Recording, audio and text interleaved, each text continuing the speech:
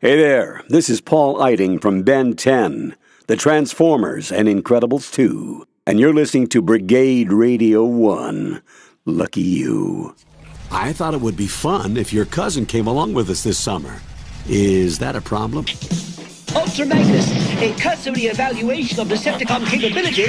Game paused. Game resumed.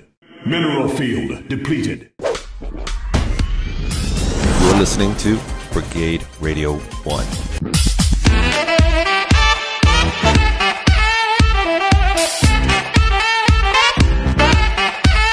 There have been times in my career, I will tell you, Ethan and Stephen, where I was in the shitter. Dead in the water. Dead in the water. I've been there. Dead. So basically, and how many times have you been revived? I've been revived quite a bit.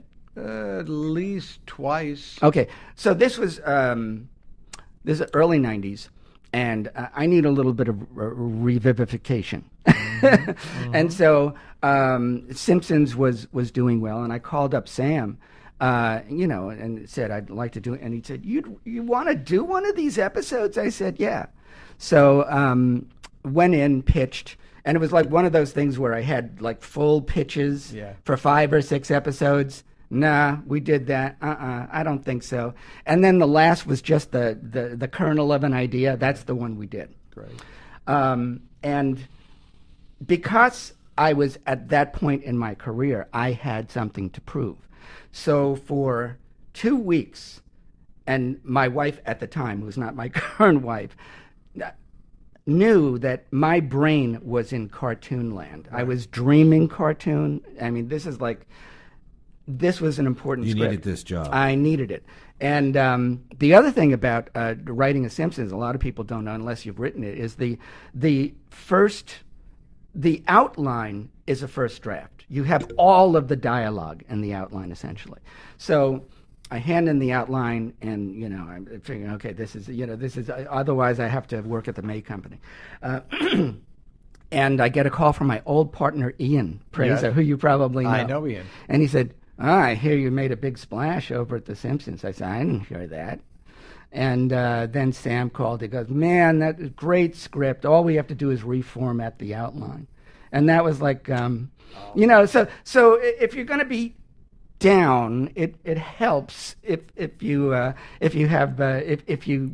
shoot out of it like a rocket. So. Well, my friend, The Simpsons, you're not the only person The Simpsons saved. The Simpsons, if you look at, I've been watching a lot of it because, thank God, the early episodes are on like FXX. Yeah. And, you almost forget how brilliant it is at times and who it's brought back from the, Barry White and all these guys just, We had Magic Johnson in our show around the time. Was that the show you pitched with Magic? And I didn't pitch it with Magic. I didn't pitch it with him in mind, but that's what it evolved into. But anyway, it was at the time when he had announced that he had HIV. Yeah. Yeah. Did you get a second Simpsons episode out of it? Or? They asked me to do one, but I was on a fallow deal at MGM. What does that mean?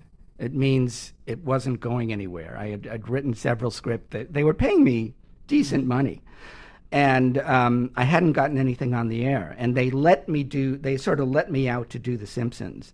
And then they asked me to do another Simpsons. I said, I can't. I feel bad about MGM. That was the stupidest thing I ever did. Really? Because I'm telling you, I still get... Does MGM feel bad about you?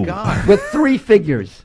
I still get like, to this day, and that's like a 30-year-old episode. Yeah. I get checks for like the 2 cents checks, the 25-cent checks. For what? What's giving you residual? For like Suddenly Susan? No, acting. Oh, Happy Days and yeah. You better subscribe to this channel before you look uncool.